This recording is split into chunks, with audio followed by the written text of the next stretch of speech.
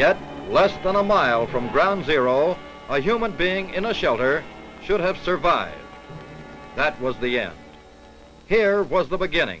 These, the characters in this drama of survival under the A-bomb, a program being conducted by Federal Civil Defense, the Atomic Energy Commission, and the Department of Defense to show the nation the effects of atomic blast on homes, home-type shelters, and automobiles. A variety of passenger cars, old and new, loaned by the dealers and manufacturers of America. The time, March 1953. The scene, Las Vegas, as the caravan sets out for the site of AEC's Nevada Proving Grounds. There, the test will be held in connection with a shot in the Atomic Energy Commission's developmental series. Yucca Flat, a barren area of desert, sagebrush, and Joshua trees, now suddenly comes alive with activity.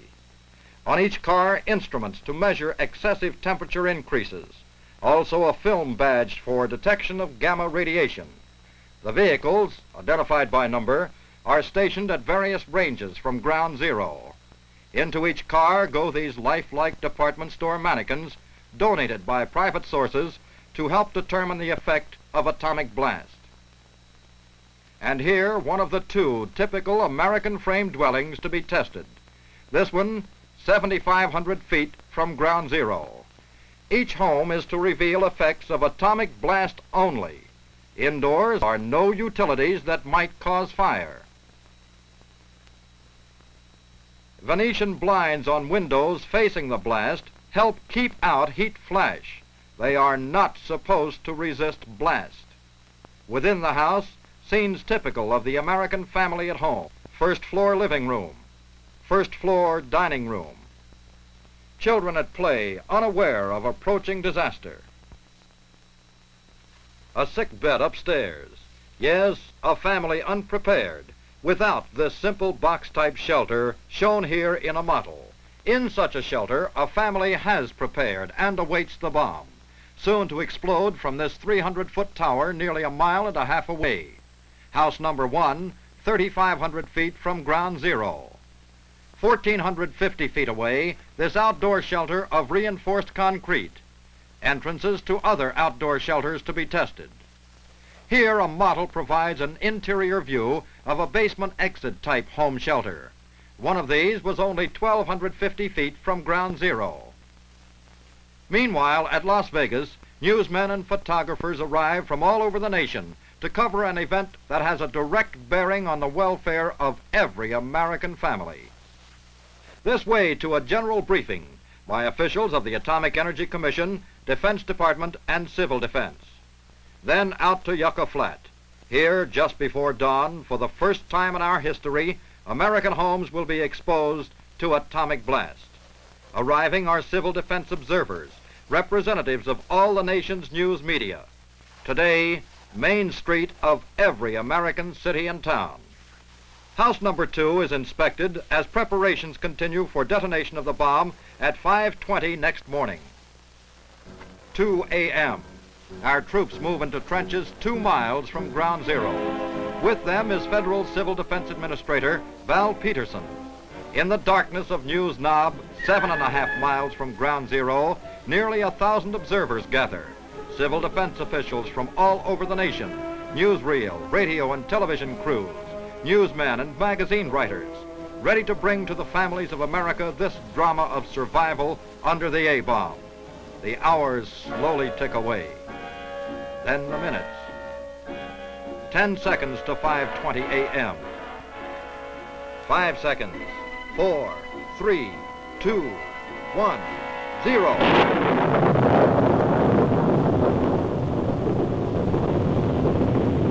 House number 1 as the blast hits it. On News Knob, civil defense observers witness effects of the blast in the tremendous glare of the fireball.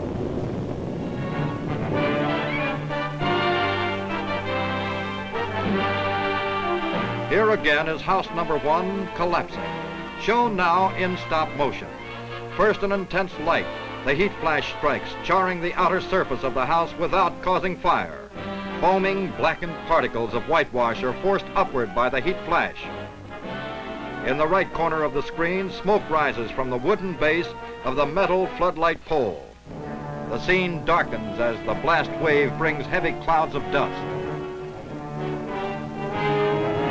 The forward part of the roof is snapped upward like a lid, crashing into the rear yard.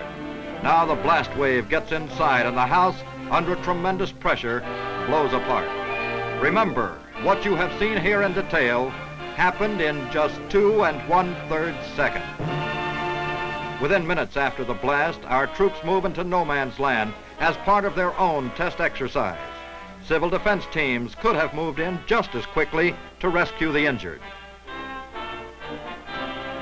In the cold light of dawn, television cameras on News Knob make the threat of the mushroom cloud a dark reality in homes across the nation. First to arrive from the forward area is Federal Civil Defense Administrator Val Peterson. Escorted to News Knob, the top FCDA official reports his experience. In the trench with our troops only 2 miles from ground zero, he suffered no effects from blast, heat, or radiation. Information about test results is given by Dr. Alvin C. Graves, Atomic Energy Commission Test Director.